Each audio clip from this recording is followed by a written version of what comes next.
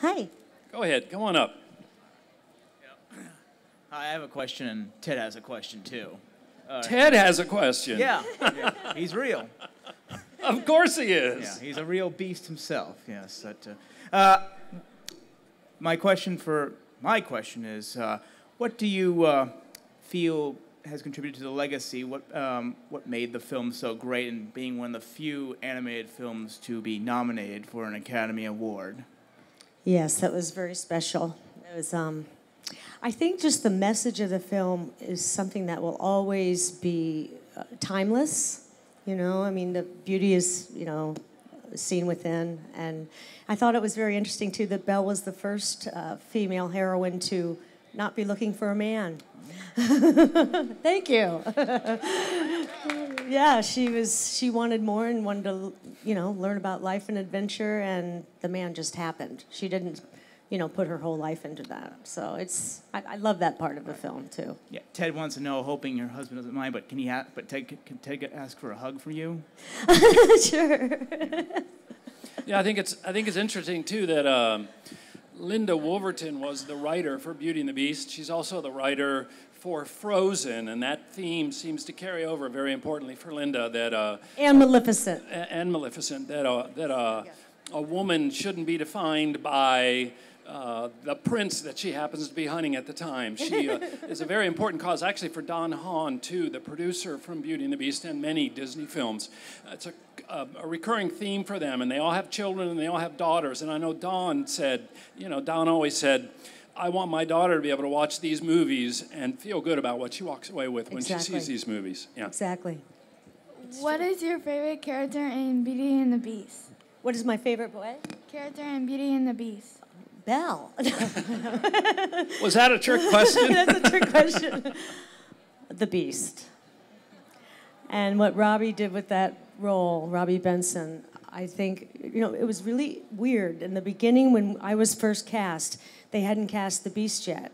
And Robbie actually hid his identity when he sent his tape in for the audition, because he thought there'd be prejudice against, because if those of you who are too young to remember, Robbie was the heartthrob of the 70s. He was in a lot of films and stuff, and he was known for this very soft, sweet voice. But what they didn't know is he's such an amazing actor and has such amazing vocal skills. So he sent his tape in, and then he got cast. And then there was a thing in, what was it, one of the top magazines? People Magazine. It was People Magazine. Said, okay, we know that Paige O'Hara, Angela Lansbury, Jerry Orbach, Broadway veterans, good choices, but Robbie Benson, question mark, as the Beast. And it was like, I got so mad. It was like a great satisfaction when the movie came out and everyone fell in love with Robbie's performance as the Beast. Yeah, a lot of times when they cast a film like this, it's done just listening. They don't actually watch the people. It's not till much later in the process that they actually get to the point of where they look at people. And so when Robbie submitted his audition tape, he lied about his name. He didn't tell them who he was. And they heard what they wanted to hear, and it wasn't until they brought him back in that they realized that that's who they were dealing with. Wasn't he amazing in the movie? Oh, yeah. And he really does do all that roaring stuff. He's the guy that does it. There's no, I mean, they bring up the volume, but in terms of what he does register-wise in the film, it's absolutely Robbie. Yep, it is. Okay. I was wondering, I've heard a lot of rumors about the Beast's real name. Is there any real name to the prince? Disney will always deny it. What was the rumor you heard? And I'll tell you if that's the one. I've heard it was Adam. Yes. Yay, thank you. That's very, Where did you hear that? Only the animators and the people in Disney knew that. That's awesome. Okay. So, thank you for coming here today. You're my mom's, well, Belle's favorite, has her favorite princess. But what I want to ask you was, what is your opinion on Belle from Once Upon a Time? I haven't seen enough of her to make a full judgment, but from what I've seen, I love her. And the actress that plays that character, remember we hung out at Disney World together, and she's an amazing person, that young lady. She really is. Thank you so much. Thank you. What's your favorite scene? That's a tough one. I think my favorite scene is the snow scene when they're having the snow fight and they're seeing something there.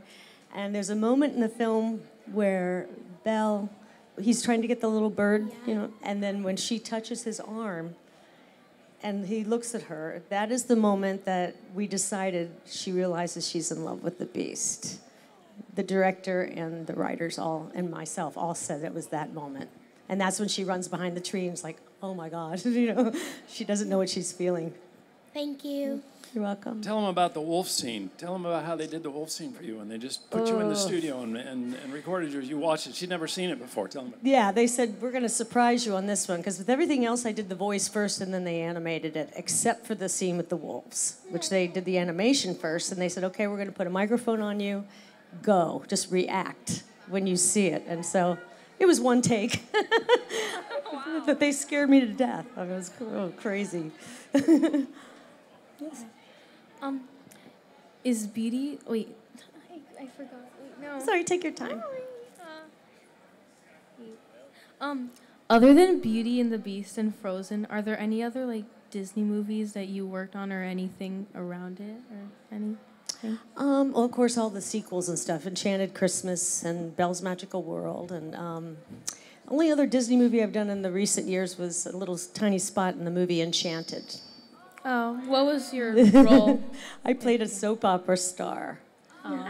There's a trivia for you. Anybody else know how many princesses were in that film? Because a couple of them did little cameos. How many were in there? I know Jodie Benson. Jodie Benson. What did she Jodie. play? Yeah, she was one of the leads. The big shot of her was right by the fish tank. Remember in the office they had the big fish tank? Was in there. And who else was in it? Idina Menzel, Elsa. No, it was Judy Q. Yeah, Idina Menzel was one of the leads. She was the lead, and then Judy was in it as well. You remember what scene Judy was in? Judy Kuhn. Remember when the prince knocks on the door and the woman pregnant? opens it in the robe and stuff, and she looks at him and says, "You're too late," and slams the door. That was Judy Kuhn, the voice of Pocahontas. Okay. Yeah. Okay. Thanks. Okay. Thanks. Okay, hi. Hi. I'd first like to thank you for being such a big part of my childhood. Thank you. I've always looked up to Belle as a heroine and someone to idolize because she's so independent and so unapologetically who she is. And I had a question, which was, when the film was in production, did you think it was going to become the classic and the phenomenon that it has become? I did think it would become a classic, but I didn't think it would be to the level that it went. Okay. And it wasn't really until we went to the New York Film Festival where it was shown, because I'm an old Broadway girl. I went to New York when I was 17, and I'd been working on Broadway for many years before I got Belle. But I know how tough the critics are in New York. And we showed it was about 3/4 finished, and the rest of it was hand-drawn, not quite finished yet, for the New York press. And when they all stood up for 15 minutes and didn't sit down and cheered, I thought, if they're this impressed with it, then I know there's something really special about this. And thank you. Thank you. Hello again. My buddy who came to my line a few times. Yes, I did. It has been 23 years since the film was released in 1991. Do you remember doing all the voice of Belle, and remember all the, sorry about it, and all the animation that was, do you remember of course, all that? To me, it was like it was yesterday. Really? Yes, I know it's a long time. But, Right. you know, I've lived with it through generations of nieces and nephews and great nieces and nephews. And Yes. so but I remember all of it. Yes. Yeah, tell them about recording the soundtrack, when you guys went in and recorded the soundtrack in Which New York. part? You can tell. No, go ahead. Which part are you talking? Oh, well, with Angela? Yeah, the whole crew. Yeah, we actually did record the music with a full orchestra live. So Really? that was really fun. And Angela Lansbury, who was Mrs. Potts, as you know, great Broadway star, starred in many musicals. She was so afraid to sing the title song of Beauty and the Beast. She said, it's too difficult, I can't sing it, and whatever. And we said, yes, you can, yes, you can. Well, she gets up there in front of the orchestra. The music starts. She sings the song in one take, and people were crying in the entire room because she Really? was that good. It was that good. And I remember when I was 17, I saw her in Gypsy on Broadway 6 or 7 times. I would sneak in at intermission and watch the second half. And I told her about that. And long story short, when we did the Oscars, she was the one that introduced me. And I was really, really nervous. I mean, I was shaking, and I looked over, and she was shaking. This is right before I sang. And she said, Paige, what are you so nervous? And I said, Angie, why are you so nervous? She says, honey, when you get to be my age, you'll learn when you're supposed to be nervous. This is it. I get it. All right, thank you. Thank you. Hello. Hi. This is such a huge honor. You've been such a huge part of my life with the movie. And when our high school did Beauty and the Beast, I was the footstool. And cool. Choose the footstool, guys. And I know my mom loves you in this movie, and I think a big part of it is because she loves to read, and Belle was a reader, and that's my favorite part of Belle because I love to read. I was just wondering, do you have a favorite book to read, or? Oh gosh, I can't pick a favorite. I mean, it's the favorite of the month, whatever you know. Yeah. How about your Maximum Ride series, your James? Oh Patterson yeah, I'm book? hooked on those. James Patterson Maximum Ride series. Have you all read them? Yeah. Don't you love her? My wife flies Max. all the time in her dreams at night, and she just flaps around when she's sleeping. She's flying. So the Maximum Ride series is about a girl that's genetically engineered, and she has wings, and she flies. So it makes sense, doesn't it? Yeah, I can't wait for the film to come out of that one. Well, thank you so much. Thank you. Hi. Oh, look at your outfit. I'm Mary. Thank you so much for being here today. Like, you Oh, played my a huge pleasure. part in my childhood. Belle was an inspiration to me, and she's the reason I love to read. So I was wondering, which Disney princess do you think Belle can relate to the most? Do I think Belle will good? Which Disney princess do you think Belle can relate to the most? None of them. None? I'm kidding. Oh boy, that's a tough one. Because Frozen hadn't come out yet. I think maybe it would be Mulan. Yeah. She's strong like Belle. I think that would be the one I'd pick. Thank you. Mm-hmm. Well, hello. Hi. I hope you're having a great afternoon. I am. Just a quick question. If you could voice any other Disney princess, who'd you choose? Wow. That's a tough question, Michael. Don't look at me, baby. Wow. Because they were all so perfect at what they did. I don't think I could do it any better. You know, it's just... Jodie Benson and I kid each other because we've done voiceovers for each other when we've been sick. Like when she was the voice of Barbie and got sick, I went in and imitated her voice. She's done the same for me. I think Jodie and I are the most alike of all the princesses, but there's none that I would... None? Something new that comes out in the future I'd like to do. All right. Thank you. Thank you. You know, it's interesting because, and there's a little story that the princesses, their voices become so well recognizable by people that it's really difficult to put them in something else, you know, without everybody hearing it and going, oh my gosh, that's, you know, blah, blah, blah. It was funny because when they first did the Broadway version of it, we were out of the country. Paige was doing a show. And we came back, and Disney Theatrical called us up and said, would you like to go and see the Broadway version of it? And Paige had reservations, but she said, sure. Susan Egan was doing the Belle in the original Broadway version. And Paige was nervous about seeing it, how it was translated, you know, and there was a little girl sitting in front of us with her parents. And the show started, and Susan came out and started singing the opening number. And this little girl turned to her mom and said, "That's not Belle."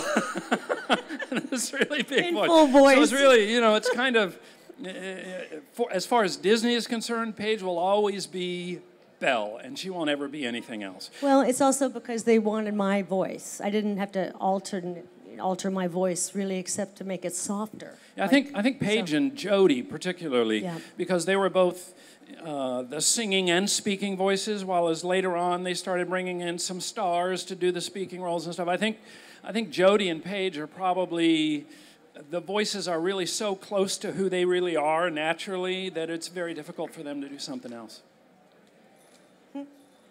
Hi. Hi. It's not really a question, but can you sing a part of a movie? Can I sing? Can you sing? Well, that's actually something I was going to ask you guys about. I was thinking all of you that are dressed up in Belle costume should come up here with me, and we'll sing. We need all bells. Come on, Bells. We need all bells up on stage. Come on, you wore those dresses for a reason. Come on up here, let's go. Yeah, we want to get your picture in the Disney magazine. How about that? Cool. We have a couple more out there. We have a Belle with, where is she? I saw her earlier. Where'd she go? I'm stuck. What are you sticking on? What is that? Tape. Yeah. Are they coming? Anybody else? What do we have? Only 2? No way. Come on. We saw a bunch of Belle. No? Is that it? Come on. There we go. There's Here we another go. one. Yeah. Come on. I thought I saw a bunch of blue and white outfits too. Are they not here now? Come on. This is really sticky. Don't. I You have just to go. stuck I think to you it. have to go around the side.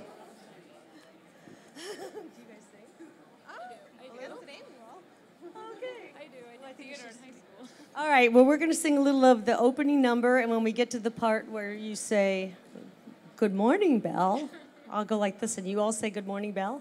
Can you do that? Okay, are you ready? Come on. Michael, why don't you give them your microphone? Oh, sure. Because I'm not singing this song. Here, okay, you guys share, and we'll share. Okay, ready? There goes the baker with his tray like always, the same old bread and rolls to sell. Every morning just the same, since the morning that we came to this poor provincial town. Morning, Belle. You guys sounded great. Awesome, aren't they fabulous? He wants your picture. Here you go. Perfect. Thanks, you guys. One more. Okay.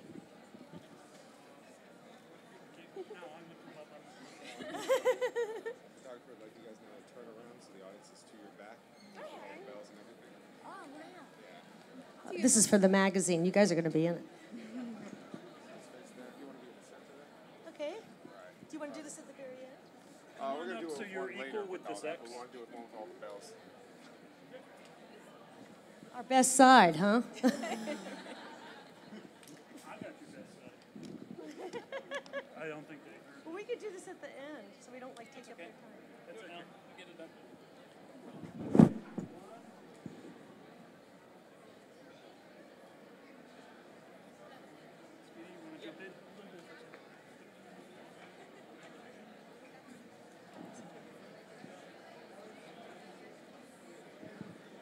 I wish I'd wear my ball gown. Thanks, you guys. You are great. The costumes are beautiful.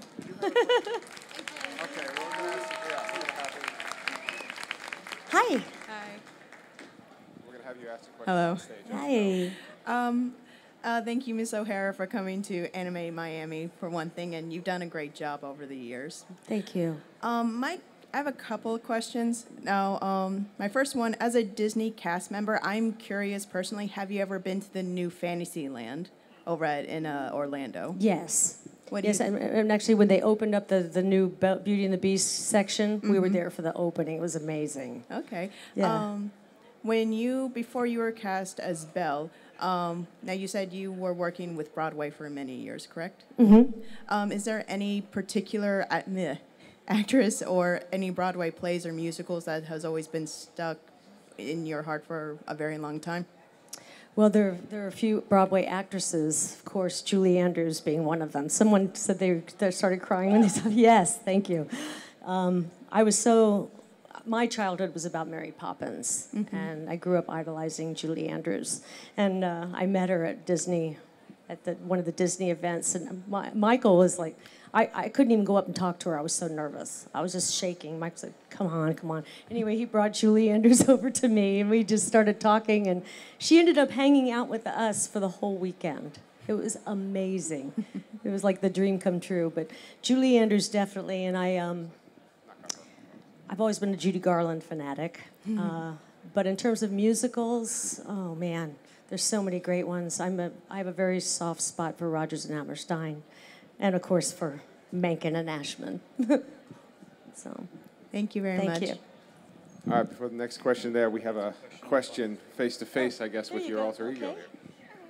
I was just wondering, what's one of your favorite quotes from the movie? Gaston, you are positively primeval. I love that one. Thank you. I love that one too. I love to pick on him. Richard White, who played Gaston, is a real good friend of mine. We'd actually played opposite each other in many, many shows and musicals and stuff. So it was quite the cut-up when we were making the movie. I had a few scenes where I really let him have it. And of course, Disney said, no, cut, no. Belle can only go so far at letting Gaston have it. So. How is it that, in a way that you're relatable to like Belle, other than the... I'm sorry, what, honey? Relatable to Belle? How can I relate to her? Yeah, every like, way. In every way? Yeah, it was really strange. I was telling one of my friends in the line today, it was really the only time in my whole career where I felt like this part was like mine and it was like written for me. And I'm sure a lot of people felt that way, but it was just a really strange, almost like religious experience.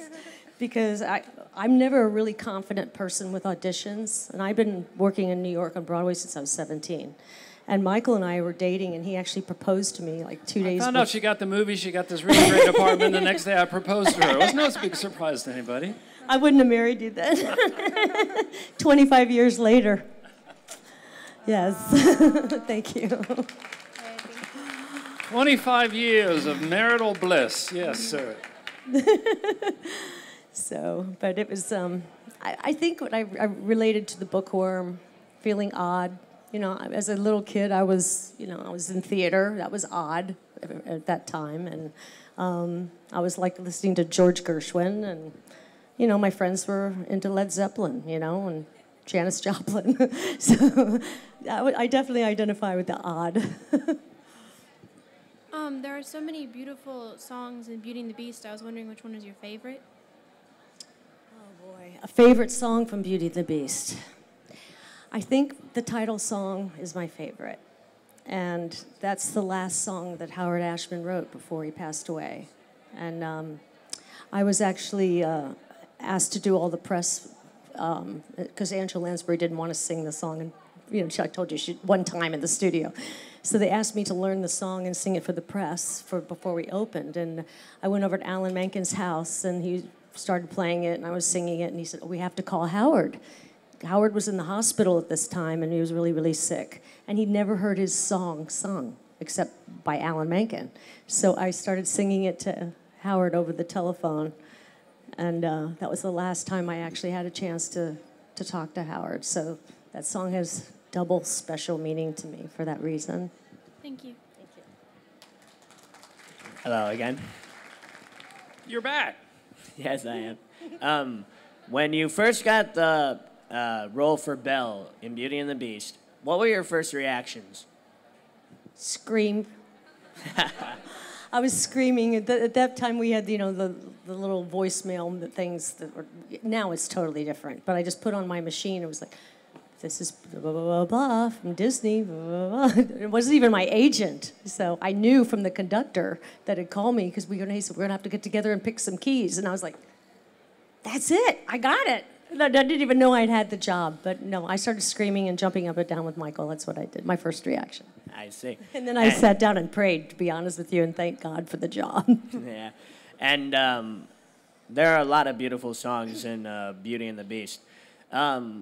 When one of the employees asked you if you could sing all the songs, what were your reactions to you singing every song from Beauty and the Beast, like Belle and all those other ones? Well, I put a bunch of them together for the Legend Award. Then when I got my Legend Award, I put together a medley because Belle doesn't really sing a whole song, you know, by herself. So when I did that, we put together a medley, and I love singing all the songs. Be Our Guest is a lot of fun, too. Yes. And one last question before I leave. The film was re-released in 3D. What was your reaction for that? I thought I was going to hate it, but I actually really loved it. It's not how I'd want to see the movie on a regular basis, you know, but I really loved it. I thought it was very special. You really liked it too, didn't you, Michael? I did, yeah. I thought what they did with the 3D was minimal. You know, it wasn't overdone. I didn't think, and I thought it added to the sense of the Depth. scope, the size of the type of environment that they found themselves in. I thought they did a really nice job on the translation with it. Yeah, the 3D was amazing. Yeah. All right, thank you. Thank you. There's only one version. You know, there was when they you know, you go back and you look, animation at Disney was pretty much dead. Jeffrey Katzenberg was brought in at the time to run another division at Disney, and they said to Jeffrey, they said, look, you're going to revive the animation version of our studio. And he said, I don't want to do it. And they said, you don't have a choice, you're going to do it. And he said, okay. And the first film that was under Jeffrey's tutelage was a little version of a seaside thing called Little Mermaid, which happened That's to do right, pretty 25 well. years old. His second movie was Beauty and the Beast. You know, it was a time when it was a very strict formula, because what had worked in the past, they thought that's the formula we're going to use. One ballad for the princess, that's it, one ballad. X number of up-tempo, 90-minute framework, that's what it was. And so there was actually a song called Human Again, which was written fully animated.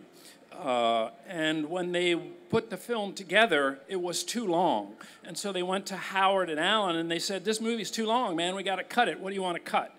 And that's the song that they ended up cutting out of the original release of the movie. And it was actually Howard's favorite song because he felt like it. He felt that was his strongest really work in the film. Explained what those other people, the animated objects, were going through and the excitement that it brought to the film. So he was very disappointed. But then with the success of Beauty and the Beast, when they re-released it later, they put that material back in. I was disappointed. We have, of all the releases of Beauty and the Beast, there's only one version of it that has Human Again in it, and it was the second time they released it. All of the sequential movies releases after that don't have it in it. So, and they have the scene that I ad-libbed with Robbie in there, too. Yeah. Robbie and I ad-libbed a scene where I was teaching him how to read. You know, and they put it in the movie with Romeo and Juliet. Yeah. There was some music that was written specifically for the Broadway show. A lot of the Beast's music was, but other pieces of music had been written and actually animated in the original film, cut out and then put back in. So. Hi. Hi. I wanted to ask you, if you were allowed to do another Beauty and the Beast movie, like a sequel, would you want to? Of course, I would love to. I don't think they'd see me at this age doing it. But I think I still sound the same. Belle much later in life. Bell's grandma. Belle much later in life here. You know, it was interesting because Beauty and the Beast, when it was released, they did call up, Paige and say, "Hey, we're doing a second movie." And they did Enchanted Christmas, which was a prequel, because everybody said, how do you follow up? I mean, the Beast turns into the prince at the end of the movie. What, does he do something wrong and he gets turned back into the Beast, or what? So it was interesting. It was a really interesting take on it, but not sure how they would go back and do a prequel to a prequel. But if you have any ideas, let me know. Yeah, absolutely. Okay, a follow-up question. Have you ever watched Beauty and the Beast? Have I ever watched it? It's a video on YouTube. It's basically... Oh, Beauty and the Beat? Yeah. Oh, I loved it. Is that the guy going through the neighborhood? Yes. Yes, it's true. We laughed. It was a riot. I had more people singing we laughed the first time we saw it. Yeah, it was great. We loved it. It was a hoot. Okay, thank you. Thanks. Hello. Hi. I wanted to ask, there's a book. I can't remember if there was a title on it, but it was around the beginning when you're reading around with the sheep, and you borrowed the book from the old man. Also, I was wondering, the book, while you're describing it, was it about Aladdin or was it about something else? Belle was actually reading Cinderella. Okay. And because I heard it was about Aladdin instead. Well, you know, different animators will tell you different things. I just go by what Howard and Alan told me because I asked the same question. I said, "What is she? Here's where she meets Prince Charming," you know, and they said it's Cinderella. That's cool. Thank you. Hi. I know for a lot of people, your Beauty and Beast, the Disney version, was the first time they even heard the fairy tale or anything like that. I'm a huge fairy tale person, and I mean, did you have any idea that you were going to be just stamped marked as the main Beauty, you know, Belle of all time? Like, because the Disney version is what people will always go back to, because that's the first thing they ever grew up knowing. Did you have any clue that you're going to be in history from now on like that? No, I had no idea. I thought it would be done, be successful, and be forgotten for a while, you know. Oh my. This huge success of this film has just totally changed my life forever. And we're very blessed to have that. And it's still, you know, going on. And now my other love is painting, and I've been an artist since I was 3 years old, and Disney signed me 3 years ago as an artist, so I'm now painting Disney Beauty and the Beast oil paintings. Wow. Have you ever seen the Thomas Kincaid version of the Beauty? I'm actually in a art gallery with Thomas Kincaid. No way. It's the most beautiful version. Thank you. I love that. Thank you so much. No problem.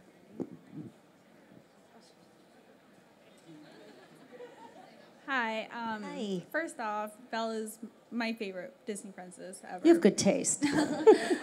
But I just wanted to ask you how you felt on your last day of recording the movie.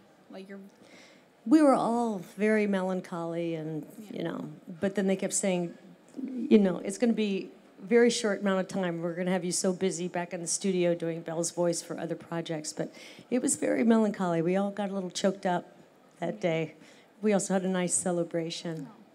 Thanks. Yeah, you know, a lot of people don't know that in the recording, the way Disney works, Paige actually recorded like the entire film in like the first 3 days she went to work.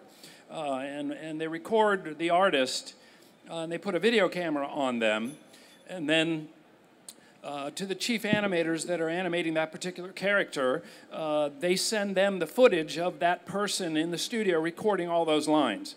And so the animators start to watch the individual performers, and they start to take nervous tics. You know, the little things we all do that make us individuals. Paige used to have long hair, and she always used to brush her hair back out of her face like this. There were certain, you know, expressions that she would do that the first time I saw the film, I about fell out of my chair because I was like, God, that's my wife, you know. It was very strange. My sisters started screaming when they saw you know, it. it was very strange. But then over time, the animators put some stuff together, they come back, they fine-tune it, they change the script, they re-record it, they do it. So it was a process that went 2 on years. and on and on for several years, which most people don't know. They think it's a one-shot deal and it's done.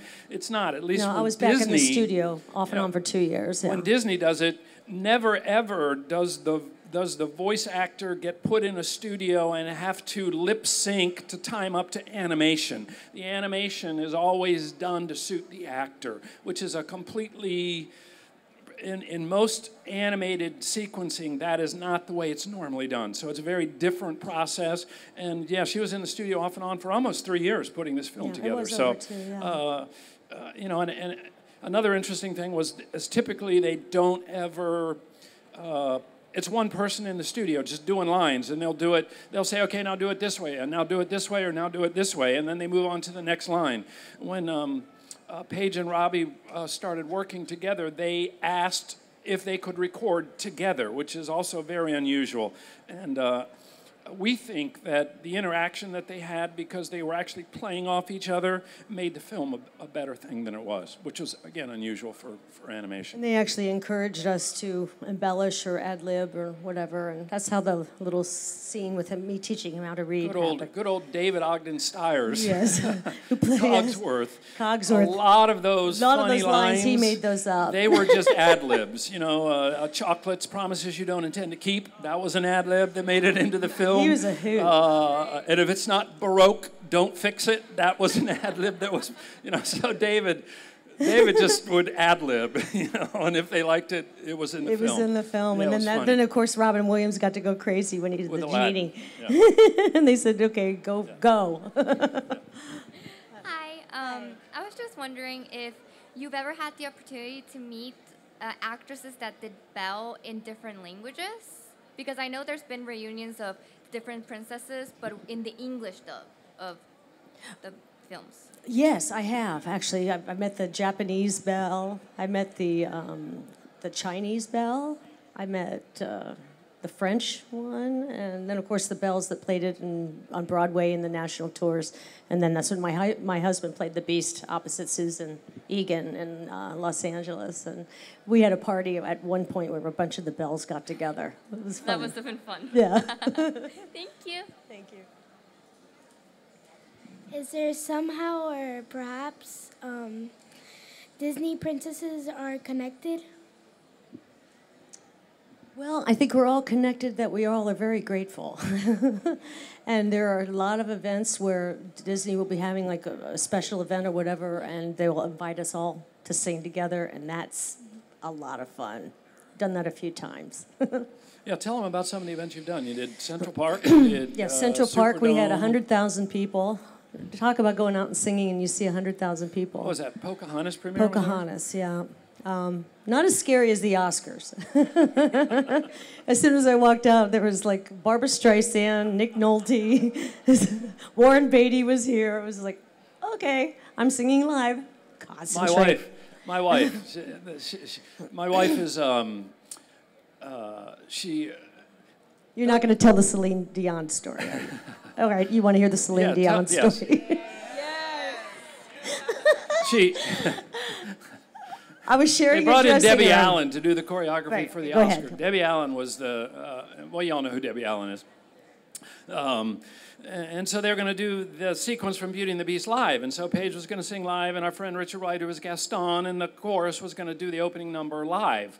And so they're in rehearsals, and everything's going well, and it sounds great, and it's beautiful, and Paige shows up for a dress rehearsal, and they put Paige in this. We never understood it, because if you go back and you look at the footage, she's in this like blue. It's Bo Peep. It's like a Bo Peep costume. Has nothing to do with Belle. And it had pantaloons. Fluffy that stuck pantaloon out. blue thing that if And you go big back and look at checkers, it. like checkers. It was You remember, horrible. it's like, what?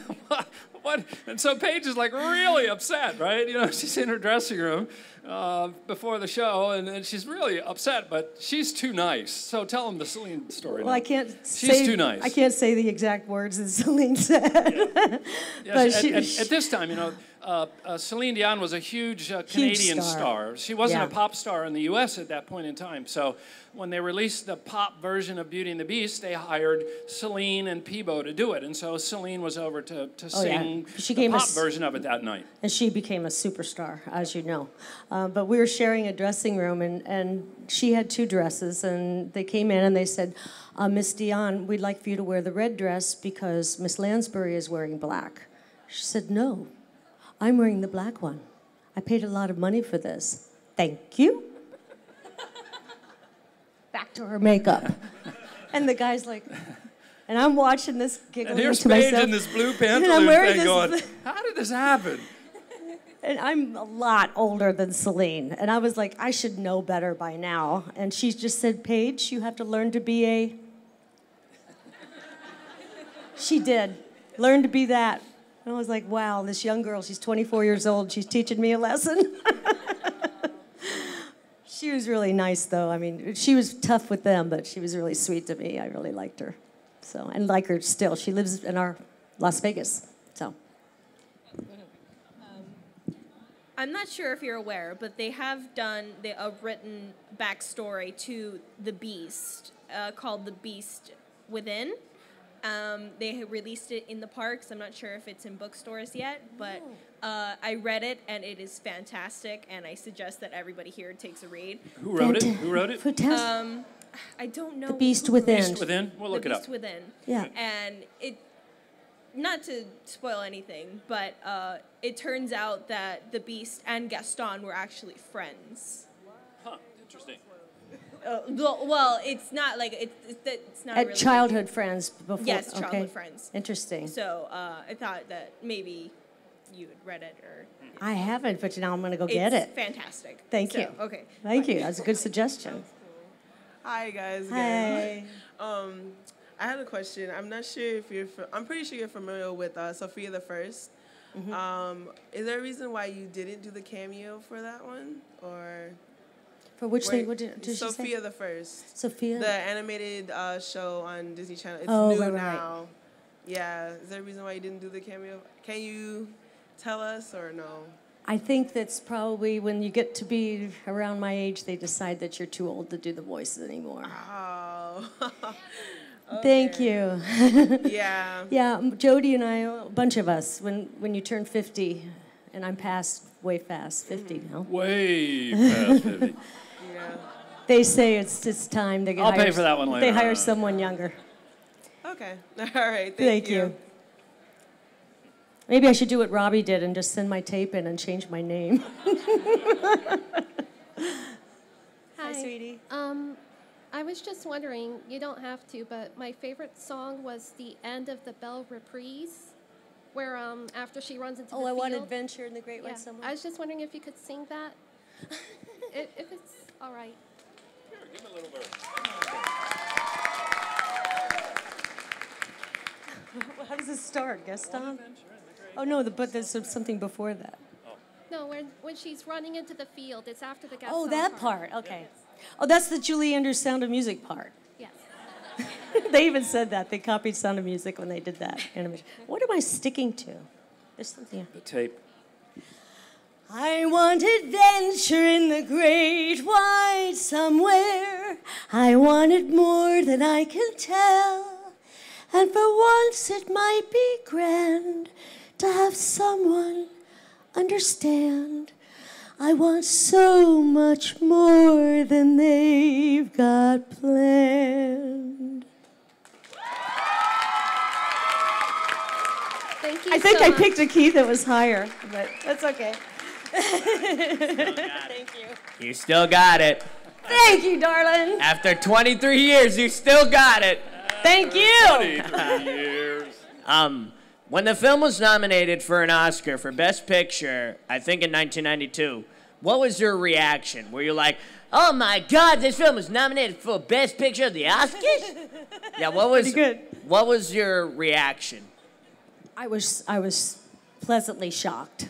I really was. And then when I heard about them doing, all the Academy Award nominations for all the songs, and they had talked about Linda Ron. No, it wasn't Linda Ronstadt. It was who was the pop star that was going to do my songs?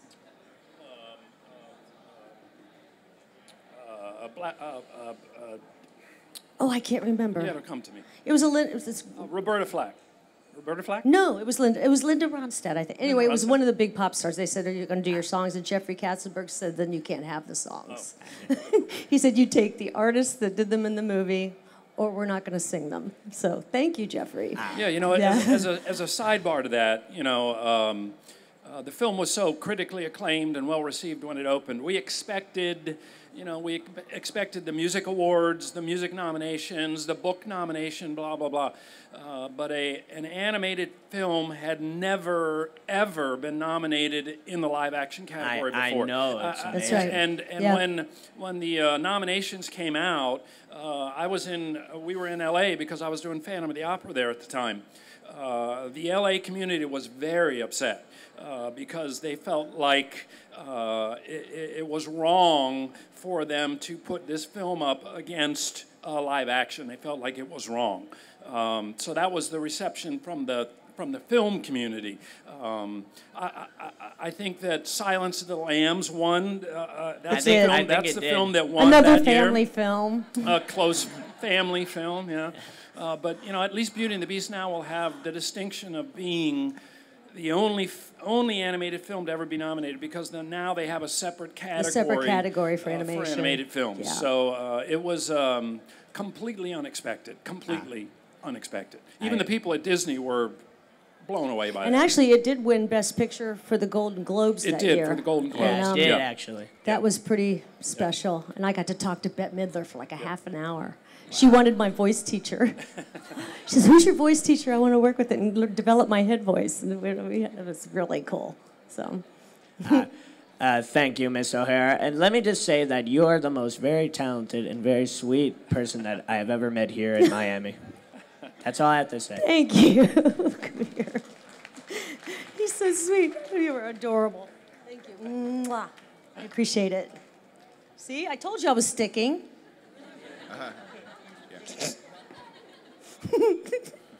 So, do you like Gaston? Like, tell me about Gaston. He's funny. And I mean, funny is funny, and how can you not like funny? well, because he have evil eyes, you know. Well, And I'm partial to, because Richard White, I'd known for 15 years when he got cast, so to me it's Richard and Gaston, That's like he says. Nobody say no to Gaston. That's pretty good, kiddo. And I love that line he says, I'm especially good at expectorating. When I was I will doing... marry Belle. There you go. When I was doing the version in L.A., they asked me to cover Gaston and do it because the guy was going away for a while as well. And I said, I'm not Gaston. They said, you'll be better than the guy that's doing it. I said, okay. So it ended up being so much fun to do him on stage. It was so much fun to be that bad. It was want to great. play the Beast It was really anymore. great. He loved playing Gaston. When Paige and I put our act together, we traveled around doing a concert act together. We actually put the number together where he throws around and does the whole, "Marry Me" sequence in the song. We put that in because Gaston was great. He was a lot of fun. So, that's it? Okay, I have a soft spot for Gaston. I admit it. Oh. But never over the Beast. Never. You love the Beast? Of course. Which one? Gaston or the Beast? Oh, the Beast. No question. You got it. The Beast. And that's the end? That's the end. You so have another beautiful. question? And no. I can tell you want to do Gaston one little. Go ahead. I can tell.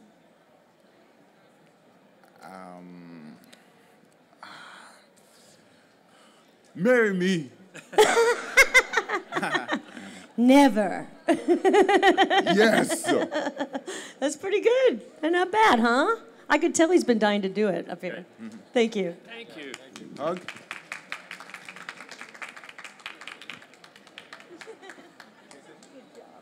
Kisses, hugs, and kisses. Good job. Hi. Hi, honey. So apparently the creators, they don't have their parents in the movie because it matures the character. That's what we've heard recently. Do you know what happened to Belle's mom? Did the animators tell you, how she passed or anything like that? There have been several different versions where the mother has been alive and the mother has been passed. So they decided to do this version with her being passed and her not having brothers and sisters. That was just their choice. So I think I'd asked the writers about Belle's mom, and they said, we treat the story as if she doesn't remember her. She was raised by her dad. Okay. Thank you. Thank you. Hi. Hi. Belle? You're dressed as Belle. You didn't come up here. Come on. I did. I came up. did. and She I- was up here. I'm sorry. I grew up with Disney and theater, and you mentioned Celine Dion. I was in love with her in high school. Everyone else was listening to Nine Inch Nails, and I admired Celine Dion. I loved you, and I loved Jodie Benson, and that's what I grew up with. I was teased all the time. And I wanted to ask how you felt when Celine Dion decided to do the title song, and how you felt listening to that, hearing Angela Lansbury and her doing the title, and Mrs. Potch, that's the best version, don't get me Of wrong, course. but Well, how Angela did you feel Lansbury, having as I Celine told Dion? you, Yeah. I idolized her. I saw her on Broadway in so many different shows. And I didn't know who Celine Dion was yet. Because she, in this country, wasn't really famous yet. Yeah, it was after that one. After that. But yes, when I heard Celine sing, my jaw dropped. I mean, it's absolutely phenomenal. She's an amazing, amazing singer. She's just taken a break now from her show in Las Vegas, where her husband's being treated for cancer, and so she's taking care of him for a while. So she's not doing her show right now, but she's a very special woman. Thanks. Thank you. It was wonderful. Yeah, meeting Paige you. was very disappointed. She wanted to do the pop version. She don't let her kid you. She wanted to do it. I know. Why didn't you? It's, And it's I just love like Celine, don't get me wrong. But No, You know, I that- mean, I could do it, but they saw me as a Yeah. legit Broadway person, and they Yeah. said, no, it doesn't fit. They when a little backstory when you know, Beauty and the Beast was the first animated film that Disney decided to try and turn into a stage version, a live Broadway stage piece. The reason that they did that was because Michael Eisner was the head of Disney at the time, and they had a big birthday party for him in New York. And they hired Paige, and they hired Richard, and they hired all of the people from the film to come in and sort of do a live presentation of the music at that birthday party Like a miniature for him. version, like you know. And that sort of planted the seed for them to think about doing the Broadway version of it. And when that was moving ahead, Jeffrey Katzenberg actually picked up the phone and called Paige and said, "Look, this is going to happen, and if you want to do it, we will make sure that you're doing it." And at the time, it was a huge decision for Paige, because she had committed to do a production of South Pacific in Australia that was going to turn around for 2 years, and it was Rodgers and Hammerstein. It was a role that she had always wanted to do, and it was a huge production for her. And at that time, there was no way to know how it was going to translate. You know, we had no idea. And it could have been awful. You know, it could have been terrible. So she had the decision to make, and she decided that the film version of Beauty and the Beast was as perfect a rendition of it as she could ever possibly do. And so that was really the decision why she didn't do the Broadway version of it and let it go. But it was a very hard decision for her, just like, you know, doing a pop version of it. It was that wasn't completely her decision, but ultimately, you know, the film for Paige, I think, well, it's 25 years almost now. Yeah. You know, it's 25 years, and the life of the film is amazing. So it's something she'll have with her whole life. I think God works in mysterious ways. Yeah. And I think that it was meant to be that Susan Egan got the Broadway part, just as I was meant to do the film. There was something in my gut that told me I had to go to Australia and do South Pacific, and Michael came with me. We were there 2 years. It was amazing. We learned to scuba dive. But I also felt, and he's not telling you this because he's being nice, but now and then he's nice. I felt too old for the part for Broadway. I'd been on stage so long in New York, and the critics all knew me. I mean, shoot, 15 years earlier, I'd started Showboat on Broadway. They knew I was in my 30s, and to play a character of Belle who's supposed to be 18, I just thought I don't want to put myself in front of the critics doing that. In retrospect, I could have pulled it off. Yes. But I love South Pacific too. I do too. It was an amazing time, and like I said, it was meant to be Susan's part for the Broadway. Thank you, everybody. Please give a big hand again for Paige and Michael. Thanks, you guys. Now, before we cancel this, we like to do, of course, our famous audience pose picture here. So if you guys could arc over to the stage. Wonderful. Here, let's get these waters up. As many people as possible. We want to make it look good. Come on, everyone up. Everyone come up. Come up. If you're in the seat, you're not following instructions. Let's go.